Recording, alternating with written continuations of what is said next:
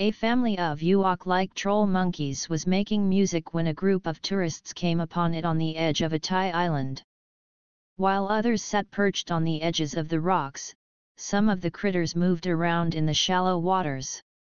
When they moved, they resembled the little orangey-brown fictitious creatures from Star Wars.